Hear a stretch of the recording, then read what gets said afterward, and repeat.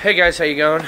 My name is Patrick Sheridan and I play guitar for For An Autopsy, and we're here today to do a little discussion about what gear I'm using live on the Coffin Dragger tour with Die Hard Is Murder, Rings of Saturn, and Dark Sermon. So we're gonna start with my guitars. Very recently, the fine people at Ibanez sent me over one of these RG752 Nebula Burst. It is an ash body and top, bound, 5-piece maple neck, maple fingerboard, nickel frets, low pro edge trim, which everybody loves, and I have equipped this guitar with Fishman modern Fluence pickups, which I'm a huge fan of. They're really cool, interesting technology. They're not like your standard typical everyday active set, because they come with the option of a lithium battery pack, which you can plug in, so there's no more changing batteries or dealing with any of that BS. I have it set up with 9 through 64 Ernie Ball strings, and that's my basic setup for this guy. So we do drop A and drop G, and then this is my backup. This is a 2010 RGA 427. Can't really get them in the States. They're European and Japanese release only, but I really wanted one, so I just went ahead and bought it. Also Fishman Fluence pickups, 0-point trim. It's one of my favorite playing guitars, but I've been beating it up a little bit, so I'm trying to play it less, so she's going to be my backup. And then we'll move to the guitars that we do in G. This is a hardtail 752 Wenge top, mahogany body, bird's eye maple fingerboard, you know, your prestige 5-piece neck with the Goto locking tuners. This one has 9 through 68 on it, and it is tuned lower in drop G. It's got the Gibraltar 2 bridge, push-pull Fishman Moderns with the nickel finish, which is one of their newer finishes. And that is my main G. And then for my backup in G, I have 2627, which is the couple of years back, I believe, 2012 flagship model for the Prestige line. Also 0-point trim. This one has Seymour Duncan blackouts in it, and I haven't changed them out yet, but they are very good pickups.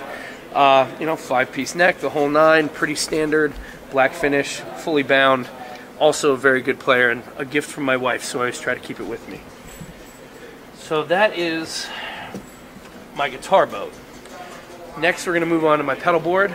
I use the Palatine, which is probably my favorite tuner for a bunch of reasons, but because you can tune and then play in a full chord, and upon looking at the screen you can see which note or string is actually out of tune. It'll register which one you need to tune to get that perfect pitch for your chord. So if you play a G and whichever string is out of tune, you're going to see a red indicator in that number of the string. So that's really cool. Recently I switched over to this Maxon. It's the OD808X, and it is unbelievably hot. It's probably, to date, one of the best overdrives that I've used. It's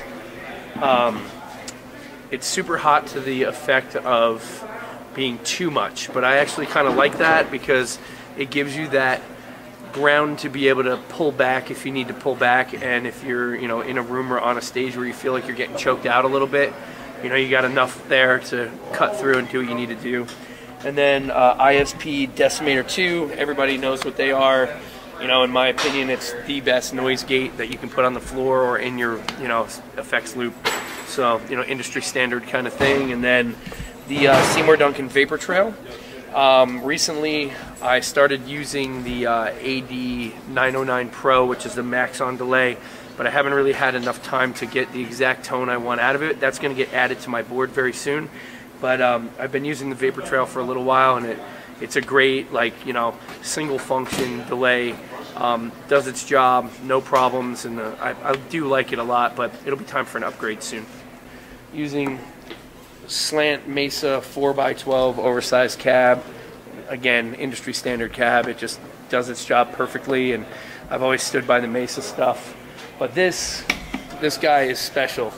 This is the new JP Mark II-C Mesa Boogie Mark II amplifier that they've released recently, and I'm super jazzed on this. I've been using it since I got it. I was using the dual rectifier multi-watt, which I may go back to using again, but I really, really love this JP2C. It's multifunctional. Every channel does its own thing.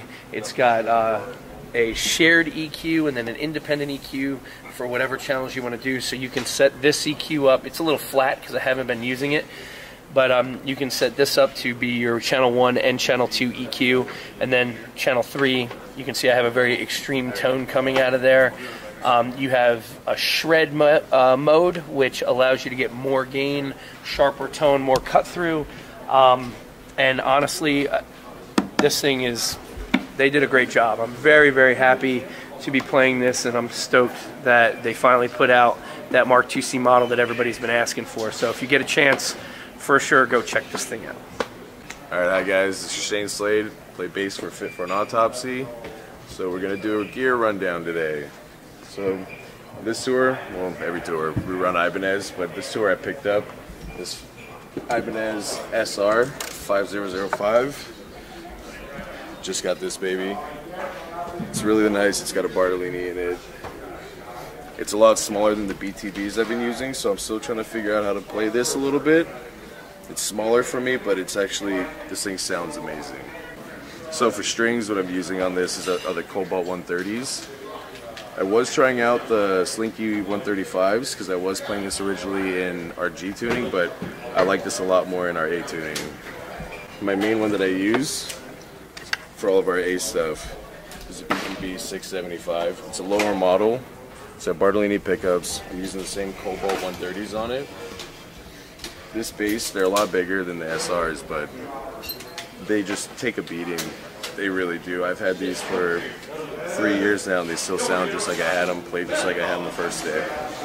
But I love these. So the other one I use is the 1405, the premium. This one I use for all of our G. This one with the Bartolini setup that's in this one. Oh no, these ones have Nordstrom.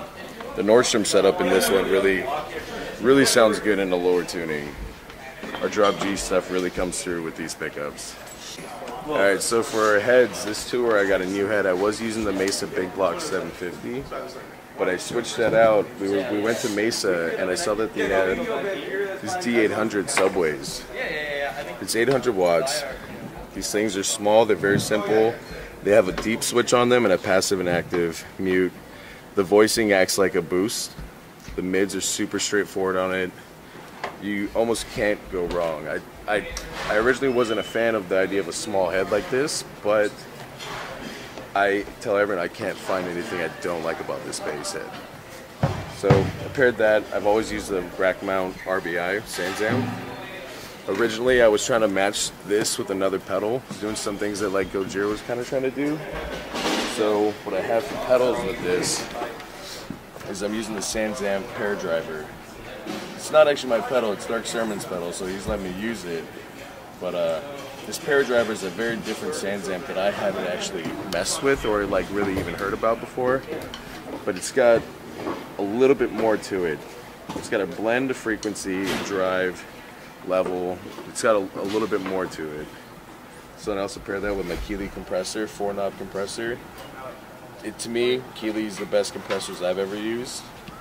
I've heard some other companies coming out, but I've had that pedal for right about 4 years now, and it's never messed up on me. Tour worn, sweat in it, everything in it, and then just a classic decimator to clean up the tone, clean up everything. That Sanzam pair driver is a very, very cool thing, but everyone should check out these Mesa D800 subways. They're amazing little things. I use it live. Eventually I want to run 2 of them, do a little weird setup with them, but they're good. I like them, man. Hey guys, what's going on? It's Tim Howley from For An Autopsy here to show you off some gear that we got. I want to start off with guitars. This tour, the awesome dudes at Ibanez hooked us up. I got a brand new S55 27 FX. Unlike Pat, I'm more partial to the fixed bridge models.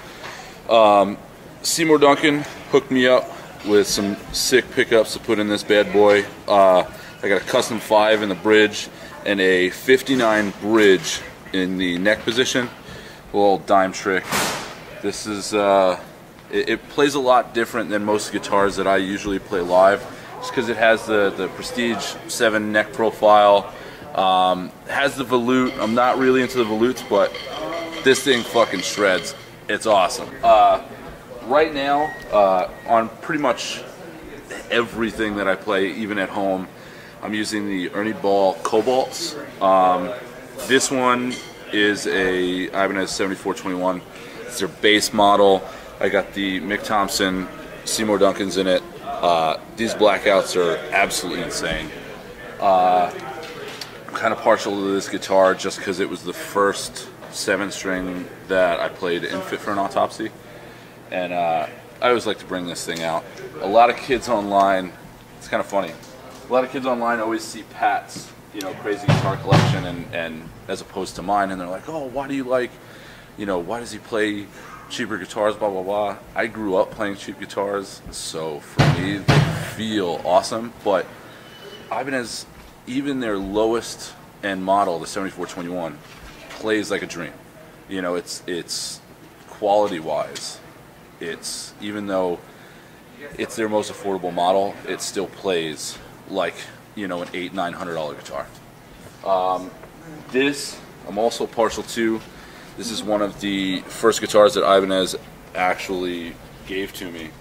It's a RGIR 27 FE BK. I made a custom leather pickguard myself, just to switch it up a little bit. Same thing. These are the Mick Thompson blackouts. Same thing, cobalt strings. So here's my rig. Most of the people that I've known, that I've toured with for years, know that I haven't really changed up my rig too much. I've been using this same 2-channel Mesa dual rectifier since about 2009, and I'm beating it into the ground and it's not budging. You know, that's the cool thing about these heads, is Mesa makes such a good product that you're beating it and beating it and beating it, and it still holds up for years of touring. Right here, this is kind of like my secret weapon. It's a DB6 266 XL. I use it for a gate. I don't use the compression settings on it at all, just because, you know, live, to compress your tone, personally, I'm not a fan of it. But I use the output gain just to give it a little bit more bump to it. Then from there, I'm going into a Boss NS2. I'm kind of double gating, an old trick that Dime used to do as well. And I'm using the Seymour Duncan 805 overdrive, which is cool because it has its own EQ system built into the pedal, which I really like. You can really dial your tone in. And that's just going straight into a plain old oversized Mesa 412. And that's my rig. All right, guys, thanks for checking out all our gear. We're happy to show you what we use and what we do every day. Feel free to check us out on Facebook at facebook.com/Fit for an Autopsy Official.